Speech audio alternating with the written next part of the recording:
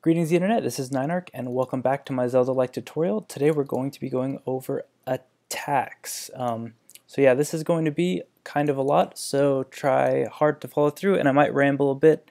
I just want to make sure you guys know what you're doing so that maybe you could adjust it to work for your own needs. So what we're going to be doing is when our character presses whatever our attack button is, he's going to spawn a sword. That sword will do a little swipe animation, and then it will destroy itself, and then you will be able to move again. That's how I'm setting it up here, similar to A Link to the Past. However, in A Link to the Past, you could spam the attack button as many times as you wanted, and it would move as fast as you could press the button. We're going to be doing it so that you have to actually finish your attack animation in order to attack again. Anyway, let's get started. So let's go to our layouts actually and add a new layout. Don't add an event sheet, and we're going to call this layout objects. The reason for this is because Construct 2 needs an object to exist in the space in order for it to exist in the game. It can't just exist in your object type folder. So it's good practice to have an objects layout, and just make sure your character never can actually, or your player can never actually access it. So let's christen this layout with a new object, a sprite. We're going to press it down, and then I have some swords already made. I'll put them up on my itch for you to download, but you can make them however you want, as long as they're a similar size and a similar style. That's kind of the beauty of the way we're going to be doing things today. So anyway, so here's our sword. Now the first thing we want to do is rotate it to the right so that it's at 0 degrees. That's pretty important because that's the direction that our sword is going to start moving. So we'll leave it there, and then we also want to go over to image points here. If this isn't showing up, click on the image points little button over here. If you press it again, it goes away, but make sure that it comes up. Right click, go to quick assign, and go to left, and that will put it at the very bottom. So the reason we're doing this is because we want our character to be about right here, and for the sword to go around him and not kind of inside of him. And you can adjust the size of this and things like that as you please, but let's get this working so that you can actually see what it is that we're doing. So let's close once we have that, let's close our objects tab just so we don't accidentally run layout, because that would just be annoying. So yeah, I think we need to do one more thing. We want to click on our character, not our direction. Make sure you click on our character. And go to instance variables. We're going to add a new variable, and let's call this is_atk for attack. You can call it ATTACK. You can spell it if you want. Spelling is not my strong suit, as you just were aware. We're going to make this false because he is not attacking by default. And yeah, so that's all we really need on the front end. Let's start working on the back end. So let's go to our event sheet, and we're going to add a group, and we're going to call this attack. Alright, cool. So we want to make it so that when you press a button, obviously he begins his attack animation. So let's add a sub event, and let's go to miscellaneous, go to our keyboard, on key pressed, and we're going to click to choose, and I'm just going to use spacebar. You can use whatever key you want, Q or E or Z, or it doesn't really matter. Whatever you want it to be, make it that. So press OK and press done. And then we also want to add a what's the word? A gamepad. Yeah, a gamepad event as well. But you'll see if you add another condition and go to miscellaneous and click on gamepad, we don't have is button pressed, and we really want that because that's what we want. So in order to make that show up, click on the side over here, make sure you have the whole event selected, and go to make or block. That will make it so that if space is pressed or a button on our gamepad is pressed as well, our event will happen. So now we can go to add another condition, go to miscellaneous, go to our gamepad, and you'll see that on button pressed is right there ready for us. So click on that, leave it at gamepad 0, and we're going to go with button A, I guess. That's fine.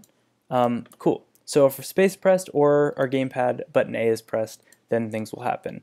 Now, I forgot we have to do actually one more thing. Go to your layout and click on your direction, and we're going to turn off default controls. We're kind of done with default controls. If you really want our character to move with the arrow keys instead of WASD, you can set that up by putting our movement key and adding another condition, going to miscellaneous keyboard, on key pressed, and then selecting a button. But we're not going to be doing that, so forget that. We're just going to be using WASD and our gamepad. So now that we've turned off default controls, you'll notice that if we play, our character no longer animates. And this is because our direction is no longer reading the 8-direction simulation like it was before when we had default controls on. So we need to make sure that we add that. So you can go to movement, select the top one, Control C, Control V, and we're going to actually do something cool in Construct. If you right click and replace object, you can go to your player and click on direction, and it will leave simulate direction pressing left, but it will change the object that it affects to be your direction, which is a really cool feature, and I use it a lot, and you probably will too because it saves a good amount of time. So make sure that you're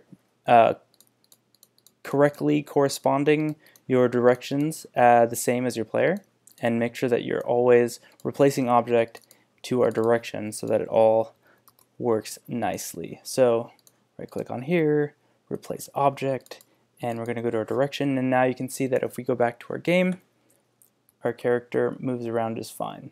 So he stops and everything is back to normal. So that's what we want. So actually, now remember the way we're making this work is that when you press space, we want our character to stop moving and do his sword animation and then resume movement after his sword animation is done. So we're going to be using our boolean that we set up on our character, and we're going to put our movement and animation inside of that. So let's add an event outside of anything. Go to our player and go down to is boolean instance variable set and click on is attack. It's our only boolean because it's the only thing that our character has, and we want to invert this. So what that does is if our character is not attacking, that's what that X does. So we want to actually move our movement. If we don't want to do that, we want to move our movement into our is not attacking event here, and we also want to make our animation in the same way. Now don't put it inside the movement. As you can see, this little arrow right here indicates that you're putting it inside of the movement. We want it to be in as well. So, you know, make sure it looks like this. And we can move that back to the top, and that's fine. So, like I was saying, our animation and our rotation will not be affected if we are attacking. So in order to make our is attack to be working, we need to go to our keyboard and our gamepad, and we want to add an action. We're going to go to player, and we're going to go to kill our player name, and we're going to set boolean is attack to true. Cool. Okay, so this is still not all of what we have to do, and again, this will be interesting once we get through it all. So just bear with me. It's gonna be kind of a trick. Now, I forgot to do a couple things, so let's solve those problems now.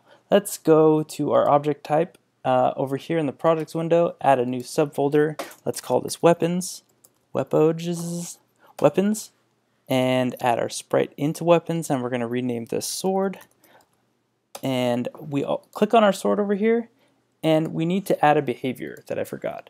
So we're going to go to add edit behaviors, add a behavior, go down to rotate. And just the way that I'm doing this, I want it to go counterclockwise, and I want it to go kind of fast. So I'm going to go to negative, and negative speed is counterclockwise in rotate, and I want to make it 360 because that's, you know, as fast as I want it to be. Now, if you want it to go the other way, or if you want it to be faster, obviously the other way would be subtracting the minus, and faster would be increasing the number here. So yeah, so that's all I needed to do there, I think. And yeah, so under attack we want to add a new sub event, and we're going to go to player kill, and we're going to go to is boolean set is he attacking. So we have set attack to true, and now it is true. So we want to go and add an action. We're going to go to player, and we're going to spawn another object because we want to spawn our sword. So if we spawn another object, click on our object, go to weapons, go to sword, and we want it to be on layer 0. Now we're going to be changing layers later. Leave it at layer 0 for now, and we'll come back and fix that later. Image point 0, this is the middle of our character. That's fine, I guess. Yeah, that's fine. And press done. Now we want to do a couple things. Now if we just spawn the sword, as you'll see in here, as I start the game, it'll spawn the sword, and it will just keep doing that over and over again, and eventually your computer will crash. This is for a couple of reasons.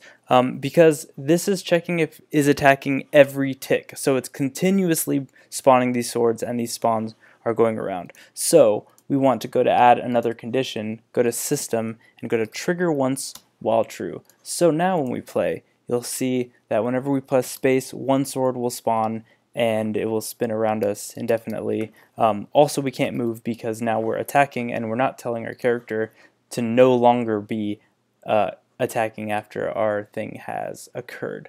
So we want to do a few things. I want the sword to not spawn exactly next to him, but actually at an angle here, at a 45-degree angle to be exact, so that when it rotates past, it will do a nice swing. So let's delete that because we're going to be doing this all in code. So we want to go to add action. We want to go to weapon, sword, and we want to go to set angle under here, or under angle, and we want to go to dir, which is our spinny angle generator, and we're going to type dot angle. And if you could spell, you would be able to see that all of our objects have their own special little variables that go along with it. So you can find out where the X is for a direction. You could find out how opaque it is. You could find out all kinds of stuff, and you could look around there later when you have time. We just need angle because that's what we want. So we're going to actually add 45 degrees to our direction angle, so that will give it that nice angle. There's that nice, angle. Yeah, that's what I meant to say. So now you'll see that when we look to the right, our sword will kind of spawn at that 45-degree angle that we want, depending on where we're facing. So here, as you can see, it spawned over here. But it continues to spin around us indefinitely. So we want to do a couple things, some more things, many things. Go to system, and we want to wait. And we're going to have to play with this a second. Let's try 0.25 seconds. That might be the right amount of time. Now, if you've ever used any other kind of programming language or anything, you might have heard of time.delta time, and that just makes sure that no matter how fast your computer is running, everything will react to the same amount of time. If you don't know what that means, don't worry about it. Construct 2 handles all that. If you leave wait 2.5 seconds or 0.25 seconds, that's exactly how long it'll wait. So yeah, so don't worry about that if you don't know what I'm talking about. Now we want to do one thing to make it kind of a little bit nicer. As you can see, if we play and our character is facing up, our sword goes over us, and we don't want that. We want the sword to be underneath us if we're facing up, because otherwise that makes no sense. So actually, we want to delete this wait 0.25 seconds. We want to do this first. We want to add a sub event. Go to player. Go to direction, and we want to go to is between angles. And our first angle is going to be 180, which is straight to the left, and our second angle is going to be 359, which is one before 360. Actually, I think you can do 360. I think that should be fine, actually. So this is checking to see if our direction is this angle up here, this arc. So if it's between that, we want to go to add action, go to our weapon, our sword, go down to set Z order. Z order is the way our objects are layered, so you can move it to the bottom if you want or whatever, but actually it'll be easier to just move to object and then go to behind our player. So this will make sure that it'll spawn our sword and put it right below our player. And then we want to do this again, but actually just make this an else. So to actually do this cleaner than forget that. Just press X to give us an else here. And we want to copy our sword, put it here, and we can make this move in front of our player. And that's what we want. Okay, so now we're going to have to duplicate a little bit of code, but it's not too bad. Now we're going to go to System, type in wait, 0.25 seconds, and then what we want to do is add an action. We're going to destroy our sword, and then we're also going to go to our player, toggle boolean, set boolean, don't toggle, that will set it from true to false if it's true, or from false to true, etc.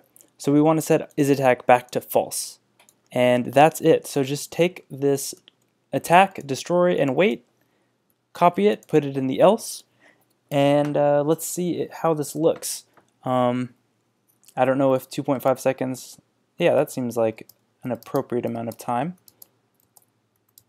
Cool, and as you can see, when he's facing up, the sword is behind him, and when he's facing down, the sword is in front of him.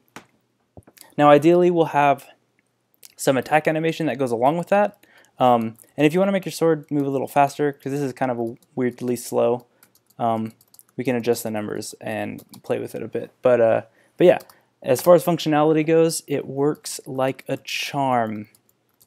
You know, I don't even know how well charms work, honestly. And I don't know where these people are getting these charms that work. Anyway, I think that's all we can cover for today because this is kind of a long video and I don't want to throw a bunch of information on you all at once. But until then, I will see you all next time and good luck with your games.